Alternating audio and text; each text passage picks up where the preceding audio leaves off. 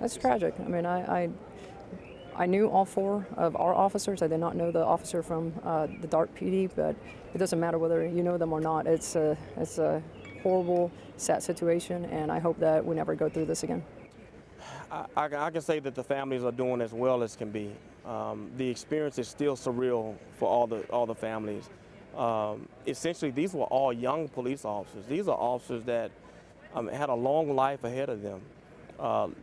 Fathers, like I said, husbands, sons. I mean, that just came on the police department because they wanted to be good officers and help the community, and they lost their life trying to protect it.